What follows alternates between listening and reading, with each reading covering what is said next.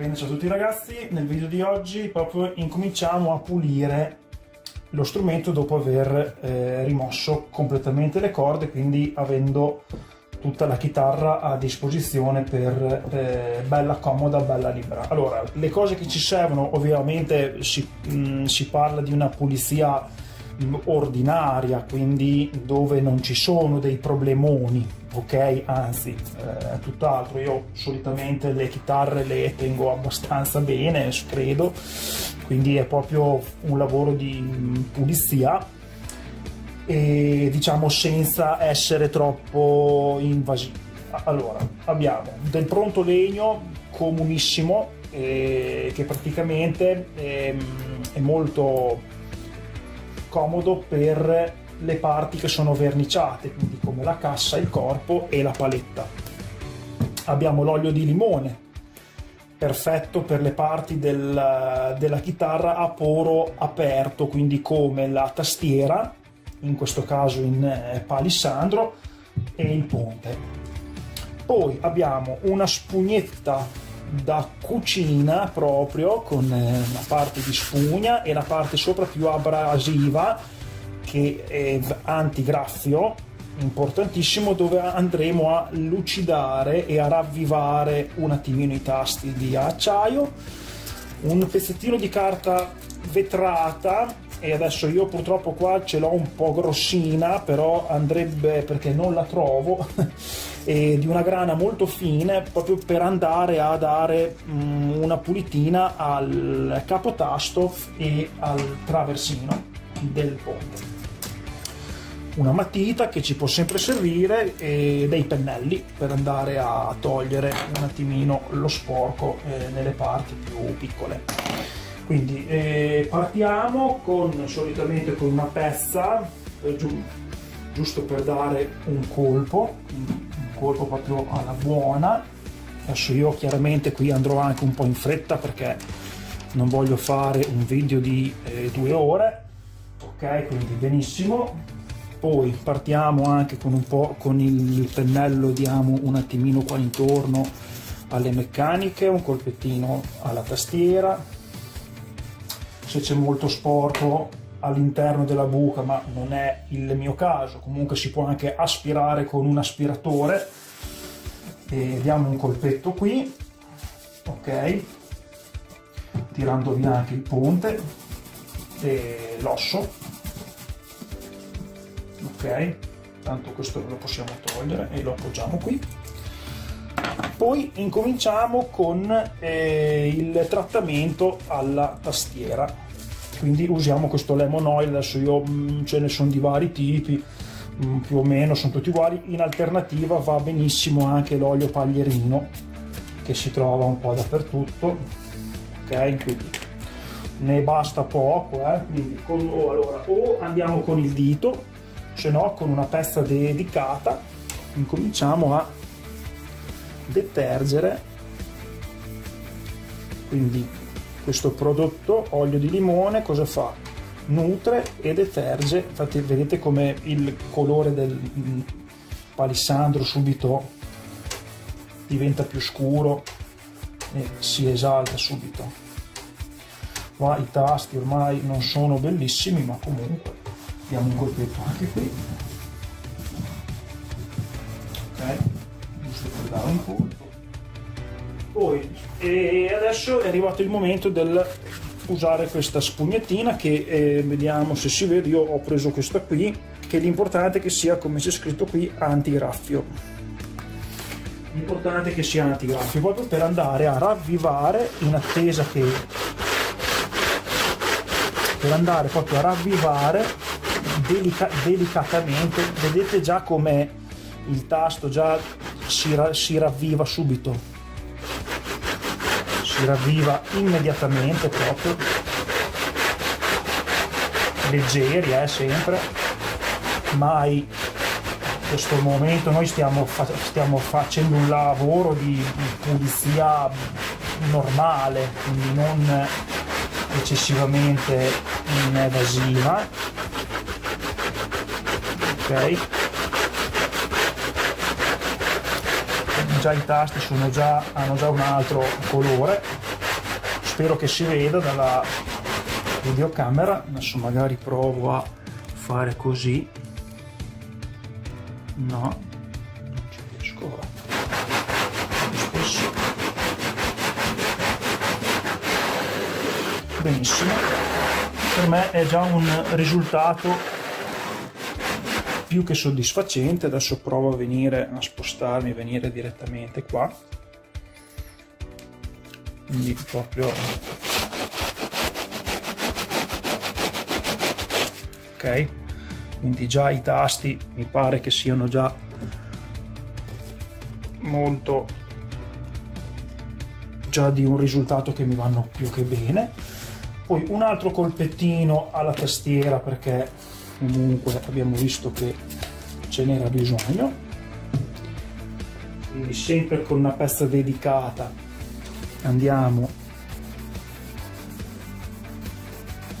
a ripassare su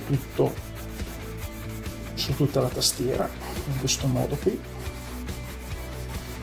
anche proprio intorno ai tasti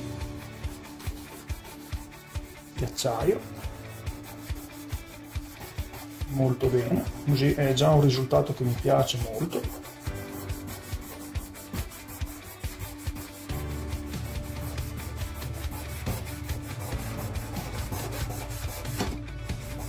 Perfetto, quindi nell'attesa che l'olio di limone assorba, noi adesso andiamo con una carta vetrata molto sottile, che io non ho in questo momento ma fa lo stesso, andiamo a dare un colpettino agli intagli del capotasto dove ci passeranno le corde, chiaramente, perché proprio io gli do adesso un colpettino molto leggero, perché ho una carta vetrata che è un po' troppo grossa per fare questo lavoro qui.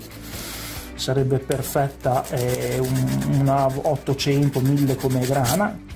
Perfetto, diamo un colpetto con il pennello, abbiamo già asportato quello che volevo asportare ed è già abbastanza pulito. Diamo un altro colpettino, poi opzionalmente, una volta pulito le sedi delle corde nel capotasto, opzionale, io a volte lo metto a volte no, con la punta della matita, che è grafite, possiamo andare a fargli un piccolo segno, vedete, un piccolo segnetto, perché di fatto è autolubrificante, di fatto fa da autolubrificante proprio appena. Stessa cosa facciamo sul traversino, ovviamente che ci sono ovviamente delle impurità, sempre dovute alle corde che con il tempo si ossidano, come anche i tasti, quindi tutte le cose che sono, diciamo, a base di nickel o di metallo, comunque acciaio, con il tempo tendono a ossidare e ad opacizzare.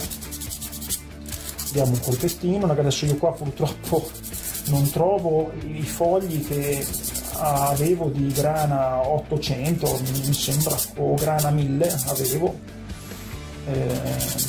non mi ricordo, non li trovo, forse li ho là di dietro, ma non vado a prendere. Questa è una grana un po' più grossa, ma giusto un colpetto,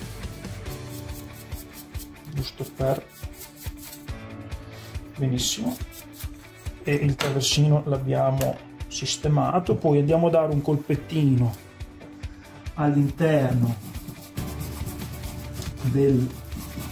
della sede del traversino, dove adesso arrivo subito, prendendo un cacciavitino molto piccolino, noi qui abbiamo anche il piezo, vedete che adesso faccio vedere bene, eccoci qui, abbiamo il piezo che viene su, quindi diamo un colpettino anche a lui. Abbiamo il trasduttore che viene su, quindi gli diamo un colpetto, un colpettino sotto con l'altro pennellino sottile, ok,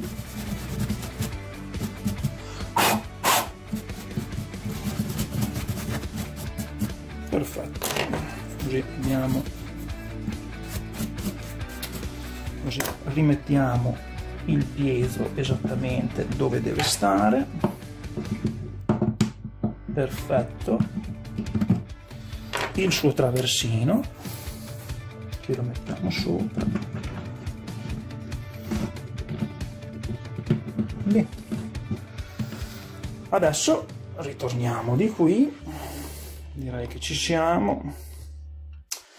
Adesso facciamo un po' di pulizia qui e mettiamo via questo cacciavitino piccolino che può sempre far comodo.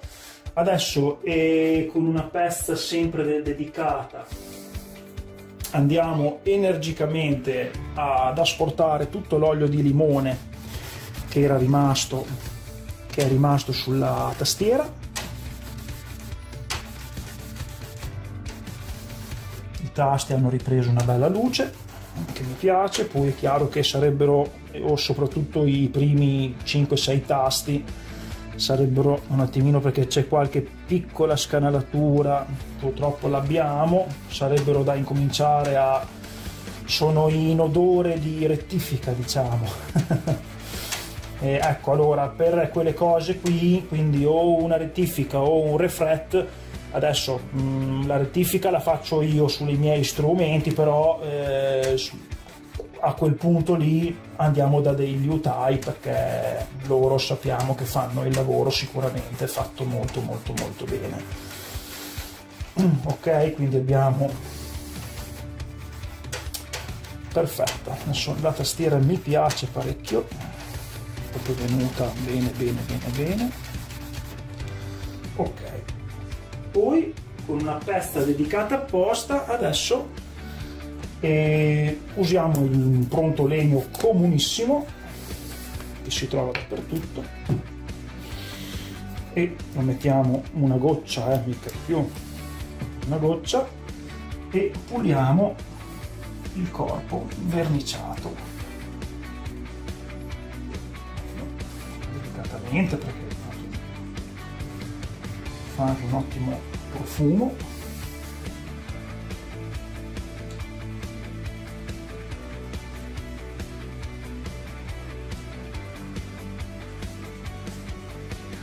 Fa un profumo squisito, molto buono.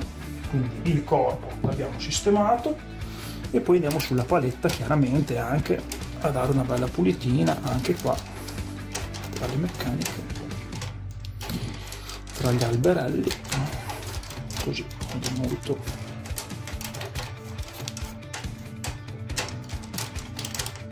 ok. Quindi incominciamo già a delineare una pulizia che